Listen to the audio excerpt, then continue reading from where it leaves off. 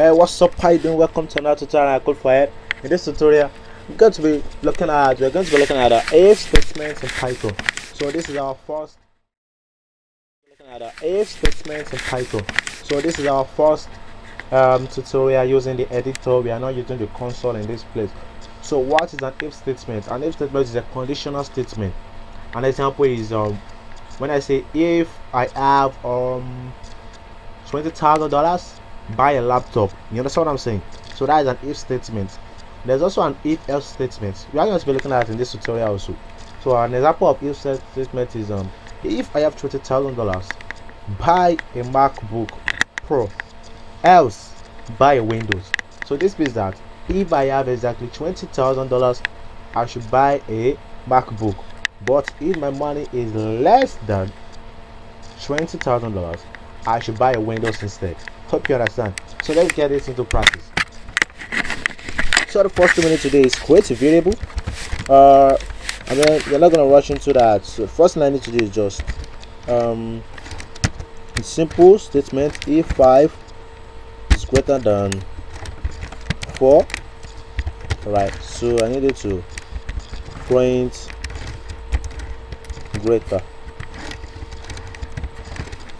Alright, so when I save this and I run this in my terminal, yeah, you can see we have greater. So this is basically how we do it. Well, let's take a look at the else if statement. Right, elif. We use an elif. It's not else if.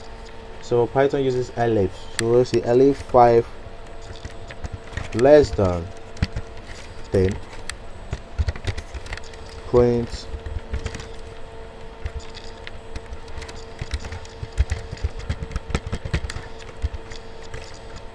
right. See now, so when I run this, you should be seeing that we have still have greater. Why? Because the first conditional is meant as true. So we need to change this effect right here. So I'm gonna change this to 6. Right, to save this. And when I head back there, now you can see we have lesser. So the second one, because this first one isn't true, then the second one went. That's what I'm saying. Then we can also have another elif statement. This can be elif 5 equals to 5. So we use double equals to check if things are meant together. For example, if 5 is 5, we use the double equals to. So we can do print alright 5. To save this, we need to change this also. So let me put greater than. Alright, see, when I head back to the terminal and hit, now you can see you have 5 because 5 is equals to 5. So this is an example of how to do it. So now let's work with variable. Just gonna delete this part, save. Alright, so the first thing you need to do is create a name, create a figure equals to 20,000, sorry, 20,000. Alright, so we need to do if figure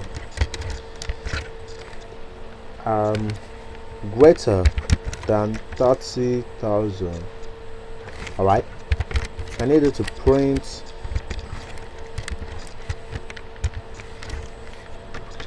greater, print less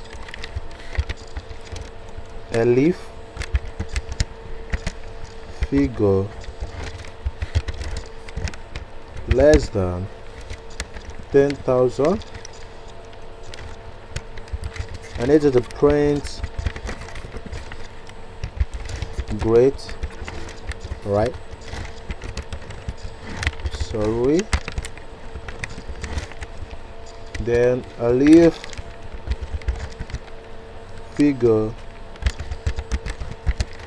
equals 200. Print no. Right, so when I save this and run this, now we should expect nothing. Why? Because none of these if else statements met the condition we want. Alright, so if you see anything like this, you have any program like this whereby all the conditions didn't meet each other, so the best thing we need to do is just put an else statement, then print keep on saving. Alright, so when I go back to terminal and run this, now you can see I have keep on saving because none of the condition I wrote up there were meant as true. But if I should change this,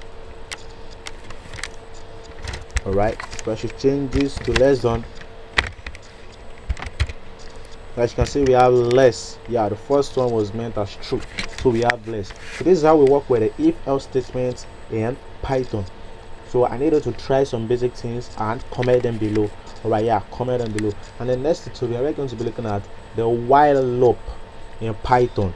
Yeah, why this is true, I needed to do this. So don't forget to miss it, don't miss it out.